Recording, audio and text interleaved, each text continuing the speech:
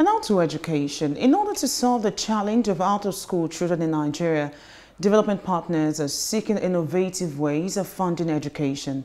The partners say this has become really important as the government cannot tackle this problem alone. Correspondent Okiemote Monira reports. The challenge of out-of-school children in Nigeria may be the biggest of the Hydra-headed problems facing the country. More worrisome, though, is the non-availability of funds to drive and sustain enrollment, as well as ensure quality education. Instead of discussing the issues, development partners are bringing together citizens, civil society organizations, policymakers, and the government to seek innovative ways and models of funding education.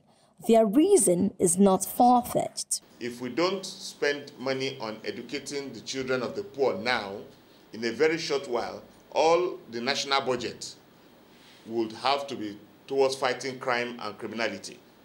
And so it is high time for individuals, it is high time for government, it is high time for corporations to begin to devote a certain percentage of their income towards helping the government. A niggling question at this point is, why should citizens take up the role of government? This situation has overwhelmed the government, and therefore it's a clarion call for every one of us to get involved in finding a solution to the out-of-school children. The model to be deployed, it seems, has driven school enrollment in Kuchingoro community in the FCT.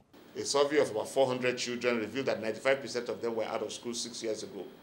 Fast forward to last week, 98% of them are in school, and only a handful of less than 10 children in your community were not in school. So we consider that a success rate. Education remains the major vehicle for sustainable development, and solving the problem of out-of-school children would be akin to solving a large percent of the country's problem.